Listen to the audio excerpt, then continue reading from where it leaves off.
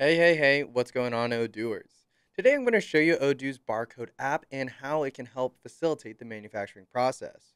Specifically, we're going to see how Odoo lets you scan barcodes to open, process, and cancel manufacturing orders, or MOs.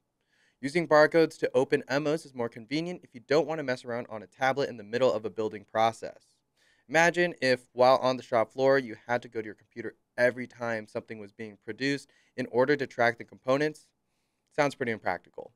But with a scanner, you can stay with the production team and simply scan the components as you're building the finished product. Now that you know how Odoo's Barcode app can help you with manufacturing, let's see how it works. There's one quick setting we need to enable to scan barcodes. So I'm just going to hop into my settings application and click on inventory in our left side navigation menu. Once we're here, we're just going to find the barcode section, and we want to make sure that the barcode scanner setting is enabled. This looks fine, so I'll head back to our main Odoo dashboard. One of the coolest parts about the Barcode app is that you can process orders without entering the manufacturing app. That said, I'll show you how to create a new MO just as a refresher. So let's head to the manufacturing app. And in a make-to-order manufacturing situation, MOs are triggered when a sales order is confirmed. But at Stealthy Wood, we like to have a safety stock for our most popular products, so we often generate MOs manually. To access my manufacturing orders, I'm just going to click Operations at the top, followed by Manufacturing Orders, and this shows us all of the existing MOs that we currently have. To create a new one, I'm just going to click New at the upper left-hand corner. Lately, we've been selling out of our floor-length teak wood mirrors. A lot of people doing last-minute fit checks, slay. So I'm going to set the product field to teak wood mirror. And let's say we need to produce around 10 mirrors, so I'm just going to update this quantity here to 10. As you can see, Odoo populates the components that are needed to make this mirror based off of the bill of materials selected. It also shows how many of those components will be used to make this product. Everything else looks fine, so I'm just going to click Confirm here in the upper left-hand corner for this MO. Now, we have an official MO number. And when I click this gear icon here at the top, I can go ahead and print this production order. I'll need this later on to scan my MO's barcode, so make sure to print this.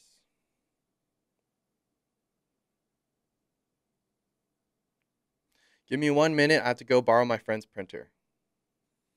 Alright, now that I have my MO's barcode ready, let's head to the Barcode app. The first step of the manufacturing process in Barcode is to find the right manufacturing order. There are two ways to achieve this through the Barcode app. First, we can click this Operations button, and then the manufacturing card. And this shows us all of the MOs in our system. And all I'd have to do is click the one that I want to process. Or I could go back to the Barcode dashboard via the breadcrumbs and use my handy dandy barcode scanner to scan our MO.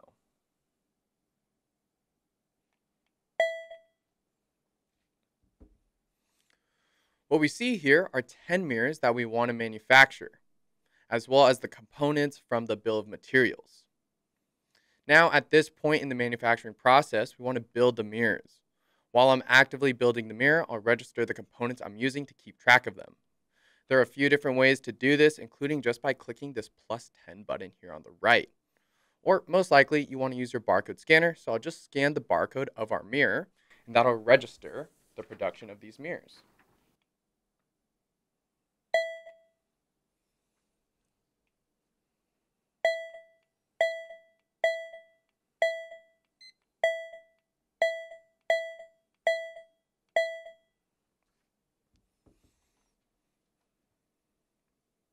To learn more, watch our tutorial on consuming and scrapping components using barcodes.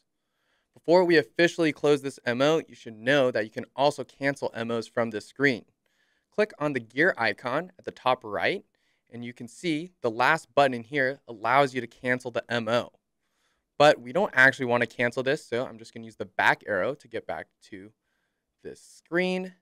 And great, now we're ready to close out the MO. So I'm just going to click Produce All. And then we receive a message saying the MO has been validated. The mirrors have now been put together and are on the shop floor. Talk about vanity projects. Don't forget to check out our tutorials and documentation on manufacturing orders. Thanks for stopping by, and I'll see you next time.